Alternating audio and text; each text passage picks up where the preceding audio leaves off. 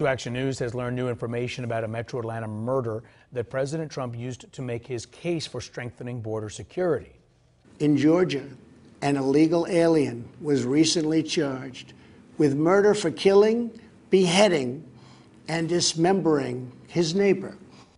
Police say the suspect killed his neighbor. Channel 2's Taisha Fernandez is live in Clayton County, and Taisha, police still don't know what prompted this murder.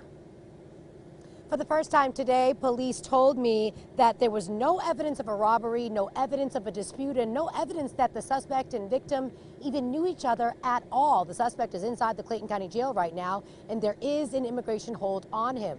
Today, when I sat down with the DA, she was surprised to hear that the president even mentioned her murder case.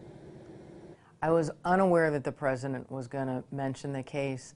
However, what I think is important to know is I've been in training on Mexican drug cartels and human trafficking. Clayton County District Attorney Tracy Graham Lawson said she's not commenting on the 30-foot wall President Trump wants to build on the U.S. southern border to improve border security. But she does believe that the illegal immigrant the president mentioned, Christian Martinez, who's accused of murdering his neighbor Robert Page and dismembering his body, was part of a Mexican cartel. This killing bears resemblance to those types of murders. I covered the murder back in November, and when I sat down with the victim's wife, Lula Page, she was more concerned about what police say the suspect did than how Martinez got into this country.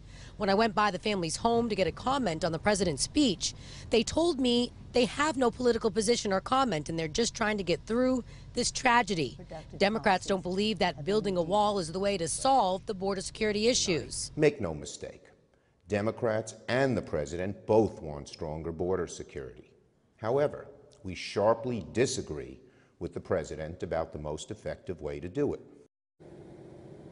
The DA is still working to figure out what the motive was in this case, and even to this day, the suspect has not said a word to investigators about the murder or a motive or anything, and the murder was back on November 8th. We're live in Clayton County. Taisha Fernandez, Channel 2 Action News. All right, Taisha, thank you.